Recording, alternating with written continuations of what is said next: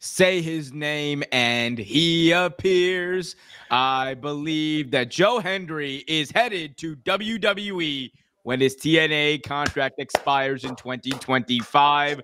WWE talent, or sorry, TNA talent, excuse me, stolen by WWE? Question mark. That's the question that everyone's asking. We're now learning, according to Fightful Select, that both Joe Hendry and Jordan Grace have their contracts coming up in 2025. Joe Hendry's expires in late 2025, while Jordan Grace actually amended her contract with TNA to expire in January. So just a couple of months for the reigning Knockouts Women's World Champion. Boys, we have seen this relationship between NXT and TNA grow over the last couple of months. Many have criticized this as NXT just kind of utilizing TNA talent just to steal them.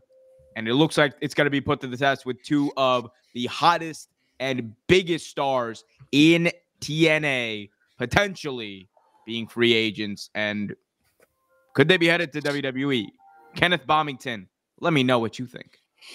Well, Big Om. I think somebody needs to get hit with a lawsuit, to be honest. That's what I think. Because it was reported that Jordan's Grace contract was set to be up like late summertime or something, and then she got it amended to go forward to like January. It sounds like there's some contract tampering going on here. Now, of course, WWE and TNA have this partnership going on where they're bringing TNA wrestlers to WWE, and WWE kind of is generous sometimes and lets some of their wrestlers go over there, but it sounds like there's more to it, because if she's asking for her contract to be like let go earlier, then there's a reason. You're just not going to get out of your contract if you don't feel secure that you're going to land somewhere else.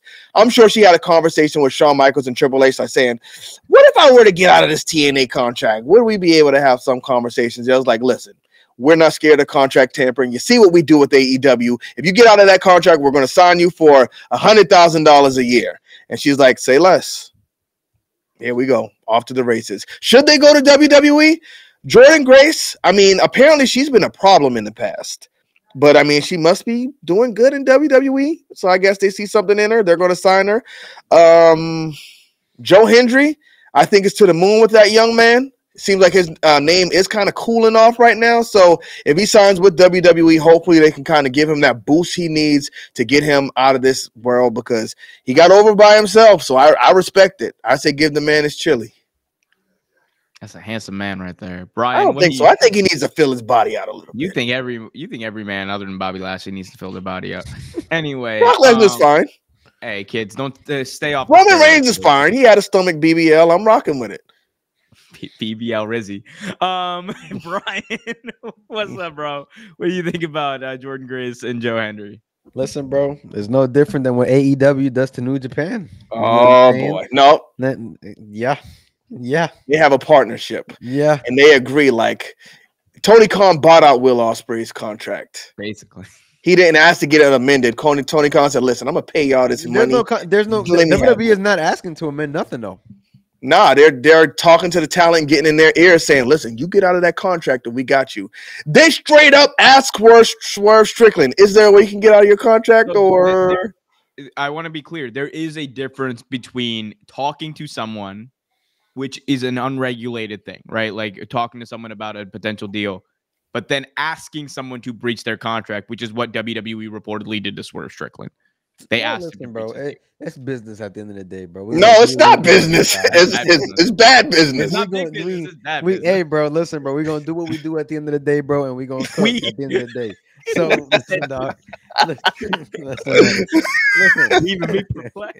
Listen, man. Listen.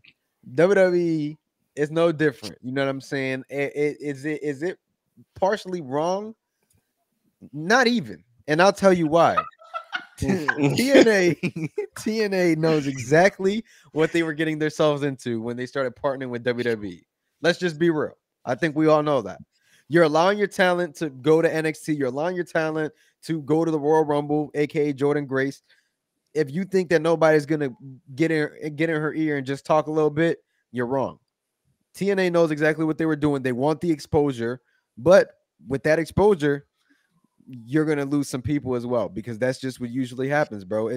TNA has become almost like another developmental program for WWE. We want to keep it a buck. I mean, you look at the Rascals. What's their name in TNA, bro? I don't know their name. The Dirty Bastards. I don't know.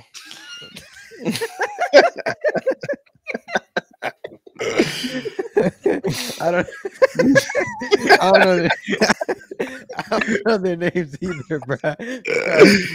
But I saw that they were grouped up with Wesley. They came over and they had a feud with him on NXT, a mini feud or whatever.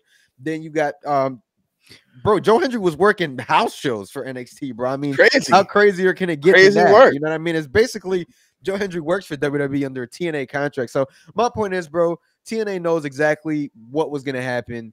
They chose this life. It just is what it is, bro. You made your bed, you gotta land it. So I don't really see anything wrong. They allowed their talent to be exposed to the monster. So that's just where we're at, bro. That's what happens when you get greedy for the clout. Now you made your bed. Now you gotta lay in it. Facts. But here's the thing, right? To answer the question, is WWE stealing people from TNA? Yeah, a little bit. It's just what they did. I think TNA understood that. They understood exactly what they were getting into, because if you kind of look at the momentum that TNA has gotten, a lot of it is because of the partnership that they have had with WWE over the past 2 years. You know, it's part the rebrand back to TNA because Impact Wrestling was a dead brand, but the partnership that they have with NXT, especially, like, that's when we started seeing TNA houses being bigger than they've been over the past like 10 years. That's when we seen like that big Montreal show that they had, right? That was like a record like gate for them or whatever. Like, that all happened in part due to this partnership with WWE, because their biggest stars were getting a buzz that they had never had before. And I think TNA and the people in charge there, they understand that for them, it is a bit of a get what we can in the short term for the next year or two and try to get as much momentum as possible so that, like, maybe we can get, you know, some of our younger guys over. So maybe we can get some of like these younger girls over, right? Because at the end of the day, that's the best you can hope for. In this current landscape of wrestling, there really is only room for, well, apparently Kenny Baum, but there really is only room for two major wrestling companies. And that's unfortunate. I think there should be room for more. Let's get like 5, 6, 7 in there. I don't care. But at the same time, that's the reality of the business. They understand it. And it's up to them to make as much off of it and maximize the value from that exposure. So we'll see what they can do. But are they stealing WWE? Sure. Yeah. But it's just what they do. Look, you don't. But Big Om, I got a question for you. I got an answer. Does Jordynne Grace thrive in WWE? She goes as far as Triple H will allow. She is one of the most talented women I've ever seen wrestle. I think ever? Yes. Yes, 100p. Bring me thick Jordynne Grace back. What? Bring me thick Jordynne Grace back before she had the muscles. I thought she was really good back then. I thought she was really good, Big Om. Bro, why is you so... Hit that like button, subscribe, hit that notification bell. I'm not talking about